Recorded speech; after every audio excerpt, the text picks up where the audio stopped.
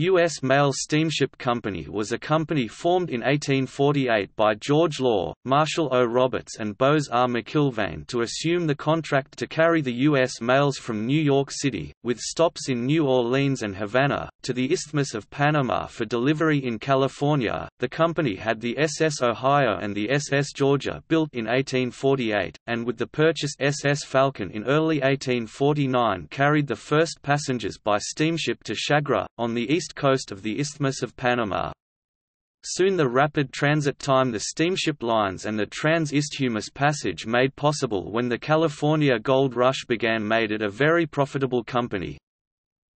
When in 1850 the Pacific Mail Steamship Company established a competing line to the U.S. Mail Steamship Company between New York City and Chagres, George Law placed an opposition Pacific line of steamers SS Antelope, SS Columbus, SS Isthmus, SS Republic in the Pacific running from Panama to San Francisco. In April 1851, the rivalry was ended when an agreement was made between the companies. The U.S. Mail Steamship Company purchased the Pacific Mail steamers on the Atlantic side SS Crescent City, SS Empire City, SS Philadelphia, and George Law sold his ships and new line to the Pacific Mail. Law went into partnership with William Henry Aspinwall to develop the Panama Railroad in 1852.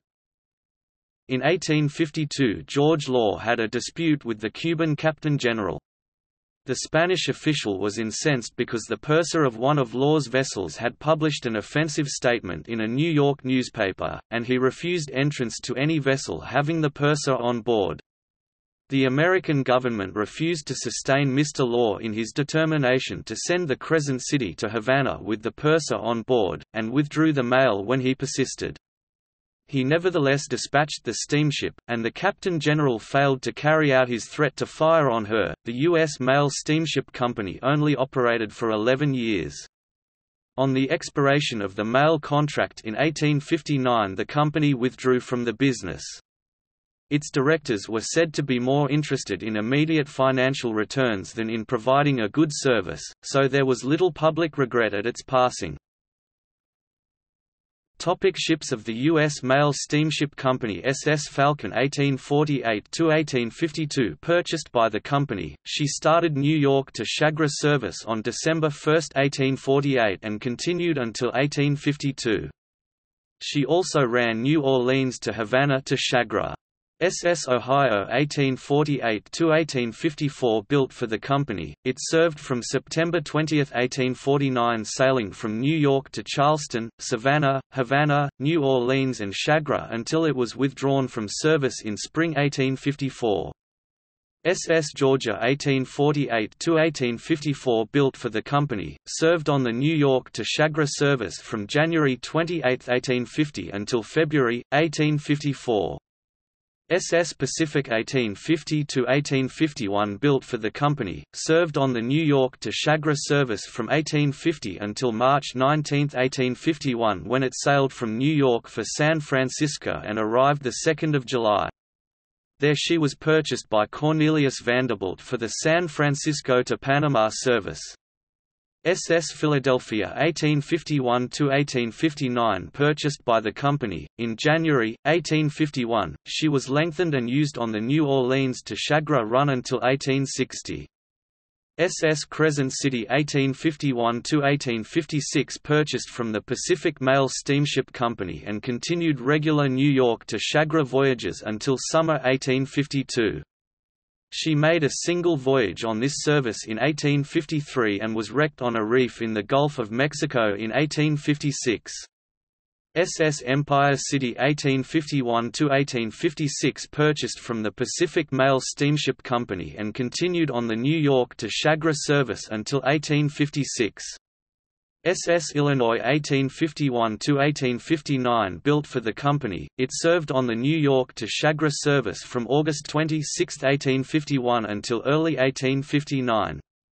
SS George Law 1852–1857 built for the company, it served on the New York to Aspinwall service from October 20, 1853. It was renamed the SS Central America in 1857. On the return run between Havana and New York, she sank at sea on September 12, 1857 in a hurricane with the loss of about 423 lives and $8 million in gold. SS St. Louis 1855–1859 sold to the company by the New York and Havre Steam Navigation Company in August 1855. She made occasional voyages between New York and Aspinwall from 1855 until 1859.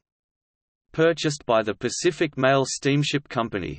SS North Star 1854–1855 formerly used as private yacht by Cornelius Vanderbilt and used on his New York to Aspinwall service. She performed same service for the U.S. Mail Company from September 1854 until January 1855 when it was returned to Vanderbilt.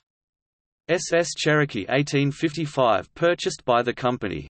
SS Northern Light 1857 belonged to Vanderbilt, but in September 1857 she went on to the New York to Aspinwall service for the U.S. Mail Steamship Company until December, 1857 when she went back to Vanderbilt's service. SS Grenada 1857–1859 served the company from 1857 on the New York to Aspinwall service until spring 1859. SS Moses Taylor 1858–1859 built for the company, she served on the New York to Aspinwall service from January 5, 1858 until September 1859. SS Star of the West 1857–1859 a Vanderbilt ship, she started the New York to Aspinwall service for the company from June, 1857 until September, 1859.